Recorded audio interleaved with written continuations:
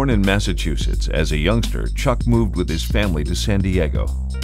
It was there that his lifelong passion for the ocean began. He began skin diving at La Jolla Cove as a young man, then served in the Navy during the Second World War. Returning home, he was one of diving's earliest enthusiasts, running a grocery store to pay the bills and hunting underwater when he could, like most divers in that era. In 1953, Chuck used scuba for the first time, and he was hooked for life. For years, he spent all his free time diving. During that period, he met Connie Limbaugh, Jim Stewart, and other divers from Scripps Institute. With their backing, on June 14, 1959, Chuck opened the Diving Locker. It was not only one of the first dive stores, but ahead of its time in bringing people into the new and wonderful world of diving. It not only succeeded, but thrived until Chuck sold it to focus on his passion, underwater photography, movies, and video. Although a pioneer dive retailer and instructor, this is what most of us best know Chuck for. He began by assisting noted underwater photographer Ron Church in the 1960s, transitioning to movies and stills himself shortly thereafter.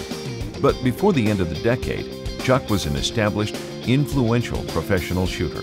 His photo and motion income gradually eclipsed his retail business as he went on to shoot for catalogs, documentaries, and major motion pictures, including The Deep, For Your Eyes Only, The Abyss, and Never Say Never Again, among others. With his cameras, Chuck has brought diving to audiences worldwide, sharing his adventures, as well as the adventures and views of the underwater world's most talented celebrities and icons. There's no way to know how many people Chuck has helped bring into diving through his award-winning talent, but it must be in the thousands. And he has influenced and mentors today's generation of imagers, including Howard Hall, Marty Snyderman, and his son, Flip Nicklin. Now in his 80s, Chuck continues his adventures, traveling with his wife Roz, shooting video, sharing what he knows and his passion for the underwater world, and rubbing shoulders with diving's leaders.